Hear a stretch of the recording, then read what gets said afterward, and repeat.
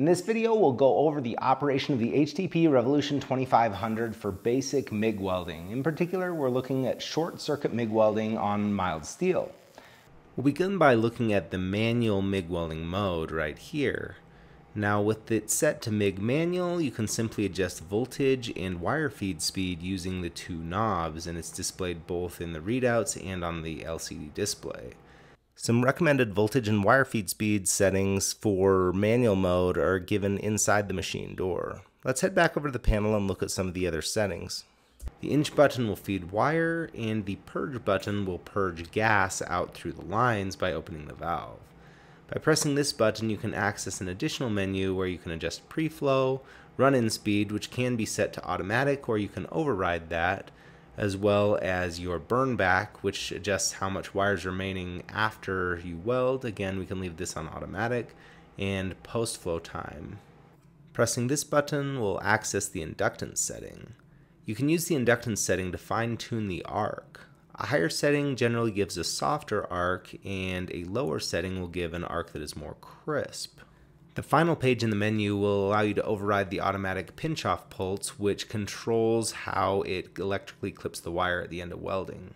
The standard polarity for MIG manual mode is DC electrode positive for solid wires or gas shielded flux core. However, if you need to run a self-shielded flux core with a DC electrode negative polarity, in the settings menu you can go to this setting, press change, and it will electronically change the polarity for you. By setting the machine to MIG 2T, I can use Synergic Settings where I don't need to know the voltage and wire feed speed. I can just set the type and size of material. Press this button to be able to access the specific processes. In this case, we'll select Synergic MIG and set it up to weld on carbon steel.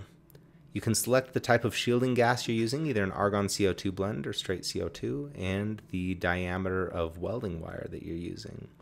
With those parameters set, all I need to do is turn the knob on the left to control the wire feed speed, and a reference thickness is shown in the center of the screen for material thickness. The wire feed speed is shown on the left of the LCD display, and the left readout shows an estimated amperage for welding. Notice how the voltage in the upper right readout changes as I change the wire feed speed, according to the Synergic curves.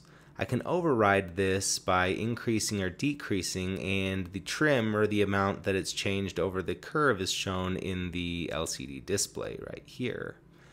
This allows me to fine-tune the arc for my specific application and my preferences. Similar to the MIG manual mode, I'm able to press this button and access additional settings. Now I can cycle through, and in this case I have a slope down timer that allows me to do a crater fill in addition to the other parameters that we looked at before.